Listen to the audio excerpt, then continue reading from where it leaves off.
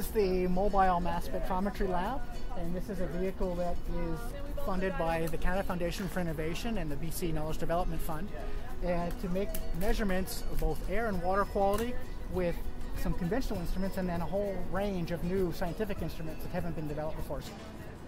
We have battery-powered instrumentation. We have mass spectrometers that are specifically designed to be in the field, as well as a whole host of other monitoring technologies for things like greenhouse gases and various other pollutants. This is a very unique van anywhere in the world, and especially in BC, and so we're hoping to use this for both community projects as well as specific government and industry needs if they need to determine what's there, how much is there, and how that changes.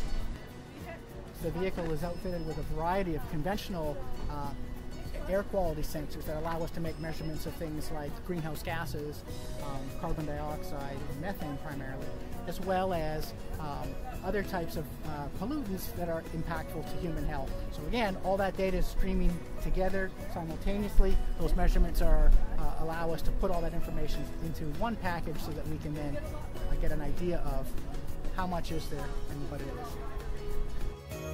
is.